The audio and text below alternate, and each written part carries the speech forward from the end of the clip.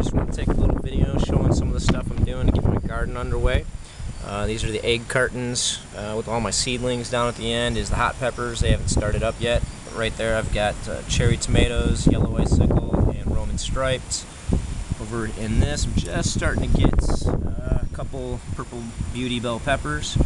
Here I've got Kiwano, African horned cucumber, or the jelly melon, golden midget watermelons.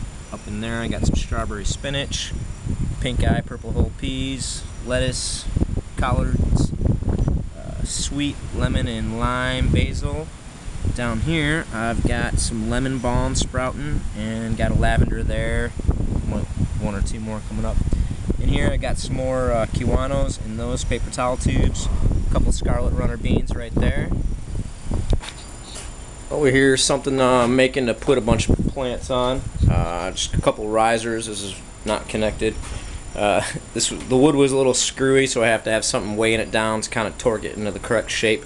Got to be able to put a bunch of stuff on there, and I got some trellis in the back that's 4x4. Used bunny fencing for that. I hope that works out pretty good. Another table with trellis along the back. These things were extra pieces from a bunk bed set. Connected them with the extra bed frame that we had from another bed. Kind of put it all together. Got that going on. Back here is my potatoes in buckets. I've used 2 seed potatoes each in the middle ones and 3 in the outer ones. You can kind of see I got stuff growing in those. That's making me pretty happy. Over there, got a planting bed. We're going to put some tomatoes and peppers and stuff in that.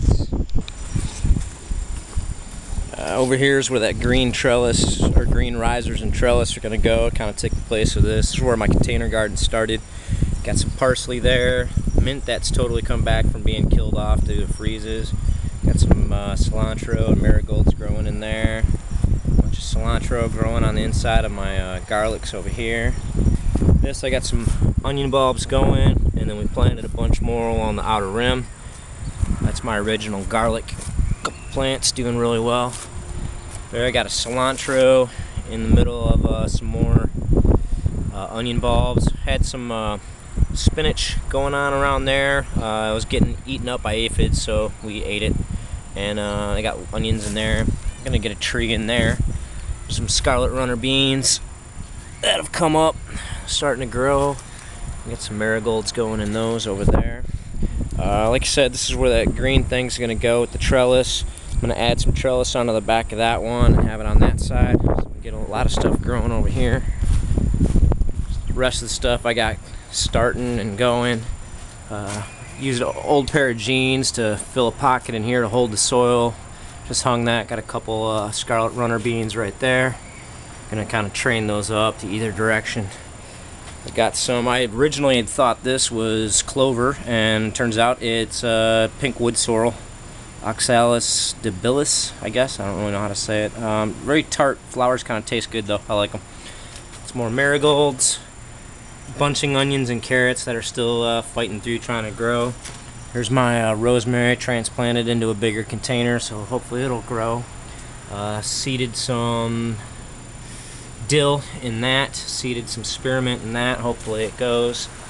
Some ginger here. Looks like it's starting. I hope these are supposed to end up turning into the stalks. Got a little bit of fungus growing on the top of that, so I'm letting it dry out in the sun. It's been real humid and rainy. I was trying to get some pineapple sage going in there. It hasn't come up.